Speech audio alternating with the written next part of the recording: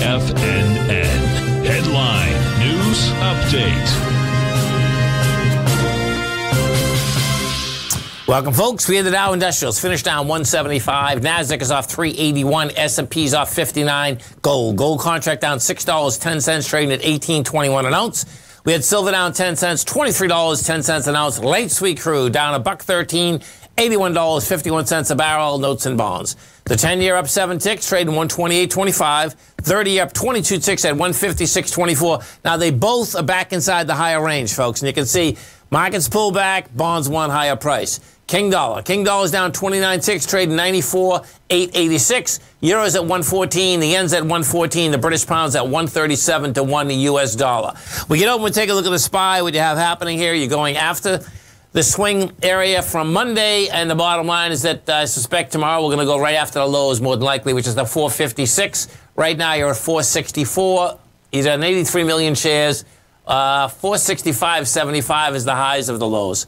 So you're into the bar. The Qs are really into the bar. The SPY is still a close call. Qs are not a close call. The Qs came into the bar, straight line move down. You're down $9.69.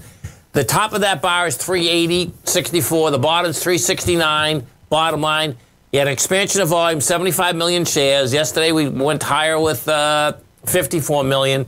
Bottom line, the low of this bar is 369.31. Now, the cool news, if you happen to be a bull, folks, is that you can expect lighter volume tomorrow. The real kicker, though, is will you get a rejection of lower price? And my larger, take is that we're going down to 350 on the NDX 100.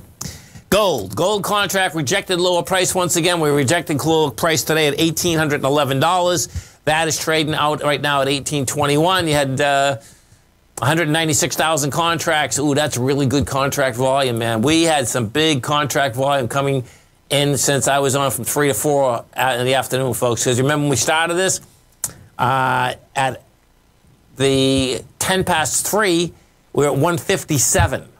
So you're talking about some good contract volume. Now you're pushing the highs of this little consolidation with volume. This is saying we want to get up to the 1861 and good old King dollar.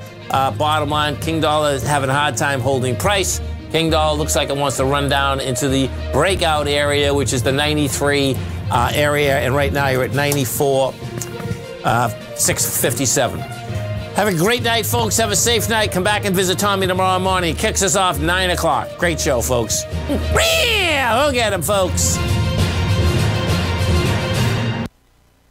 Sharpening